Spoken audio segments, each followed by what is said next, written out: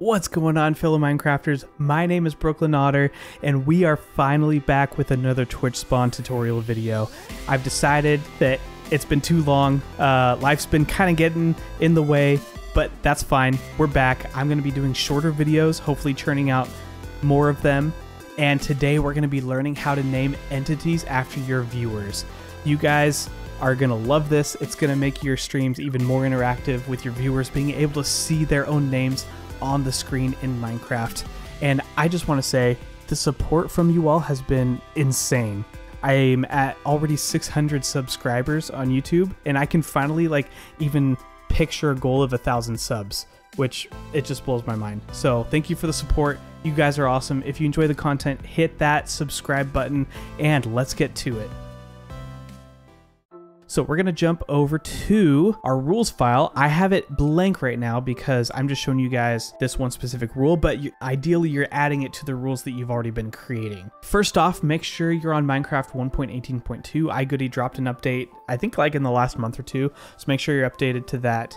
And now we're going to learn how to summon a wolf with a custom name of your viewer and best boy. So if iGoody followed, the wolf would be named iGoody's best boy or best girl, whichever you prefer. So we're gonna summon the wolf first. Summon wolf, and we're gonna summon it on our current location with the 3 tildes. And now we jump into the NBT data, which is basically the data that is associated with the entity that has properties about the entity, like the custom name. So we're gonna do custom name. And then it's kind of weird how you do the quotes for this, but you do quote and then slash and then backslash and then quote. It's just how it is. If you do it this way, I promise it'll work, as long as you're on 1.18.2. And then to get the viewer's name, it'll be $ bracket actor close bracket.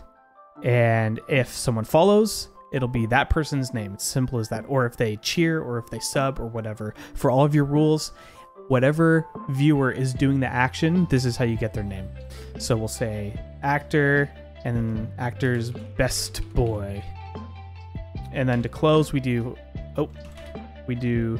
backslash and then 2 quotes. So that's how we make the custom name, but we want to make sure that the name is visible. So we're going to do custom name visible. And we'll set that to 1, which means yes, we want it to be visible. And then we're going to do a couple extra things. I want the color of the wolf to be blue because blue is awesome. So we'll do color, set it to 11 because that's what blue is. I'll put a link in the description below for where you can find all the wolf and BT data. And then one last thing is you can actually set the owner as well. So owner is going to be the streamer, and for some reason you don't have to do the slashes on this one, it just works how it is. And then streamer, close bracket and then close quote. And then to finish up the NBT data, we want to do another close bracket and the %sign. So this is all one line, it's just it carried over because the line is so long. I can't even extend it out, but yeah, this is all one line. So don't put an enter right here, because this should all just be one line. So now I'm going to put an enter because we want to display something. So displaying a little bit of this. Actually, you don't need to do the... I like to put another space here, but okay, so let me take a step back. So on the first line of each rule, I know a lot of people get tripped up about this. You don't want to have a space to start, you just want to get right into it. But then for every line after that, you do want to have a space. So make sure you're doing that. And it actually doesn't matter how many spaces you use, which is why I'm doing 2 spaces on this line. So text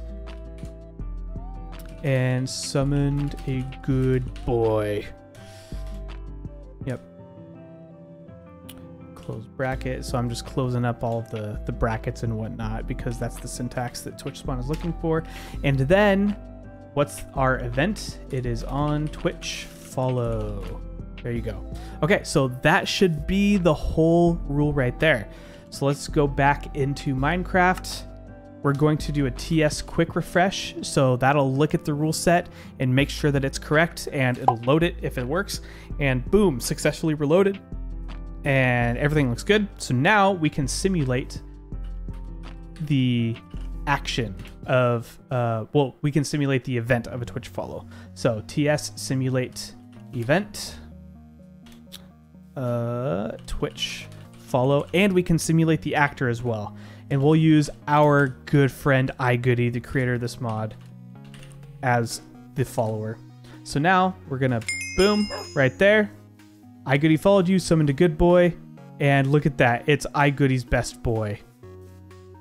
I have Wayla right now so that we can look at the data pretty easily, and look at that, the owner is Brooklyn Otter. So I can make iGoody's best boy sit down.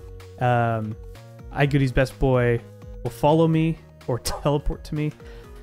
But yeah, there you have it. That's how you get the viewer's name into Minecraft, and you can use the viewer's name for whatever you want. So have at it.